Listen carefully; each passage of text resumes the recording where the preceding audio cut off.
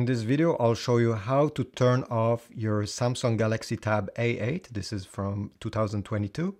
So to do this, there's two ways. The first way is to drag down from the top.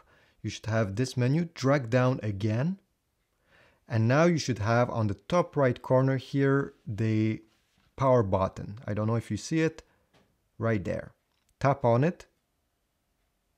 And from there, you can power off simply by tapping the power off button.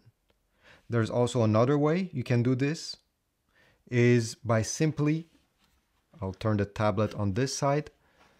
You just need to hold this power button, the first one here, during a second, and you'll have this screen appearing.